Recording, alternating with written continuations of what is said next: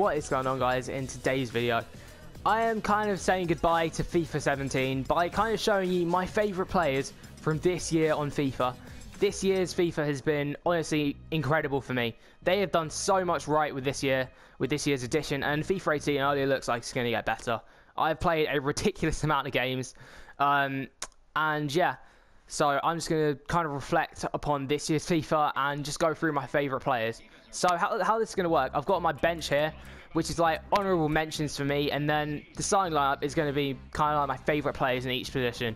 So, starting off, we have Alphonse Areola as my kind of honorary goalkeeper. Better than Butland in my opinion. I can't believe that more people didn't use him, because for me, he was always so good for me. And just, he's still in my team now, so Areola, brilliant player. What's this? Okay. Next player we've got is Wyland Cyprian. His team this season is specifically, but his regular card was also stupidly good. And you can just tell by the stats, he is insane. I've used him as centre mid, and I think he's got a very good record, just from centre mid in Division 1 and pretty much for champs. 30 goals and 19 assists in 71 games is a pretty good return for me, in my opinion. And this guy, just one of the most overpowered players I've used on any FIFA. Next, we have Squad Builder Challenge Fernando Torres. This one has a bit of nostalgia for me because, I mean, I just use him. I've loved him ever since he played for Liverpool. It's been a long time, and this card did not disappoint for what I expected it to be. He's done a lot for me, and in the same way he did a lot for Liverpool. Thank you, Fernando Torres. And the final player is going to be Danny Welbeck, just one of the best players I think I might have ever used in a starter team. He was one of the first 5 players I bought in this FIFA, and he's going to stay all the way to the end because I could never get rid of this guy. He has just done so much for me, and I've used him in Foot Champions, I've used him in Division 1. This guy just never ever fails, and yeah, that is why he's in this team. In goal, I've gone with Timo Horn. 5 stats above 80. I bought him for a K. I played so many games with him, and you know what? I genuinely don't have a choice, because he is, for me, not even a question, my favourite keeper this FIFA. So reliable, just always saves impossible shots, and I personally think he was better than Butland this year. So I'll go on to the right back, and it's going to be Nelson Semedo's second or first in form for Benfica. His dribbling isn't complete lie. It is at least 90 in game, or at least that's what it felt like, because this guy is an absolute warrior for me. He was anyway until I sold him, obviously, but yeah, definitely my favourite right back this year in FIFA. First centre back is going to be 84 rated John Brooks. I don't understand how this guy has not got into more teams, because he was so cheap, and in my opinion the best Bundesliga centre back I've used. I've used Boateng, I've used Team of the Season like Hummels and stuff like that in drafts. Nothing can match the reliability that this guy provided me for me on FIFA. That is why he's in the team. Next player is going to be it's not Jeff, is it? Angelo Ogbonna. His birthday card is essentially just, you could wish for nothing more in a centre-back on FIFA. Perfect work rates, he's big, he's really quick, and he's just superb at defending. And he played exactly like this card looks. He is literally that good. Next player we have is the left back of this team, Wendell. One of the only really cheap players on this game. 125 games, 900 coins. I had a pretty good Bundesliga team at one point. It cost about like 600k, right? I'm pretty sure it must be on my channel somewhere. This guy never left my team, because he has always been so reliable for me, and he's just never ever failed in game for me, and that is why he's in the team, because genuinely he is probably the best left back I've used on FIFA. Any FIFA this is, because I mean he just does not disappoint ever. Next player is Corentin Tolisso. I bought him for 50k, and it is probably one of the best investments I've made on FIFA. This guy, I've used him at CDM, and he's just an absolute machine. He does not lose a 50-50. He is absolutely, like, he's an absolute monster in game. He is a tank. He is literally any word you can use to describe a strong player. That is Tolisso. He's just so well-rounded, and honestly, he is one of my favourite players I've used in any FIFA. If not, probably the best centre mid.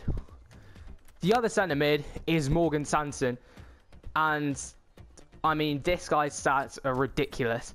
Just look at them. I mean, there's not really much more you can say. He played exactly, if not better than what this card suggests. He's pretty much perfect in every single area on the pitch. He is able to be used anywhere, and the only thing that I think makes him slightly worse than Huller is the lack of 4-star skills. But other than that, he is, without a doubt, like, one of the most ridiculous centre mids I've used on the game.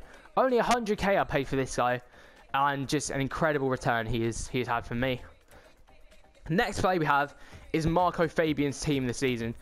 So EA with team this season, they pretty much just said, let's throw every idea we have about team this season out the window.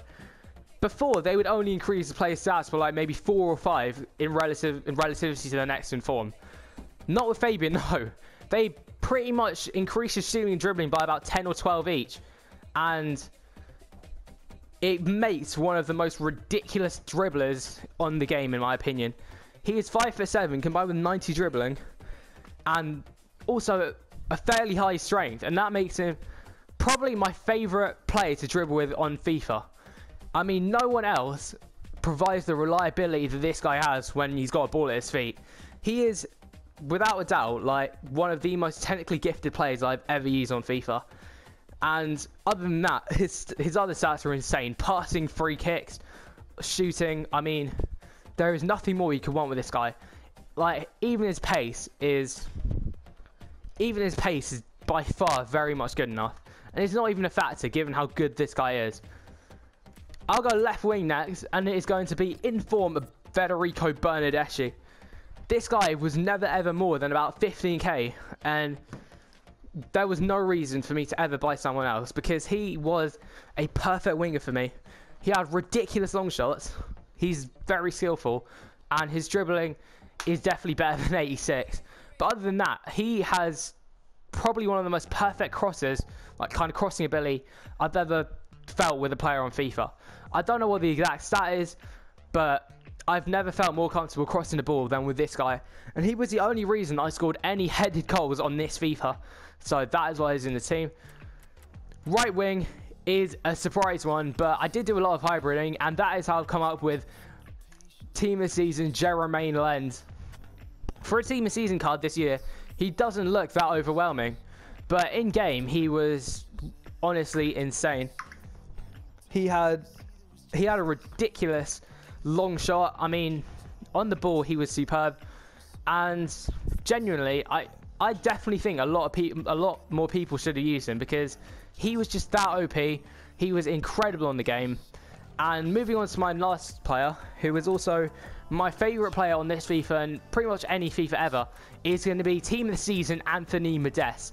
I've loved each of this guy's cards coming up from his first in form, and his team of the season has turned out to be the most fun I think I've ever had playing on FIFA with a single player. This guy is the perfect player, the most perfect player I think I've ever used on a game. I mean, there is absolutely nothing I would change about this card because, like, to me, everything is 99 basically. He is an insane dribbler. He is got 99 strength already, so that can't really be improved. If there could be an 100+ stat for shooting, then I think that would be fair to describe him because anywhere, any distance, any angle, his weak foot's irrelevant because it's 5-star in game anyway, I'm pretty sure. Just there is nothing more I could ask for any player, any striker on FIFA. And, you know, it actually saddened me when I heard he'd be going to the Chinese League because I wouldn't get to use him next year on FIFA. But this guy, just an absolute legend for me. And I think the stats reflect that. 52 games, 74 goals and 21 assists. Just the best player ever on FIFA. So those are my selections. If you agree or disagree, just drop it in the comments and I'll see you guys next week for FIFA 18 gameplay.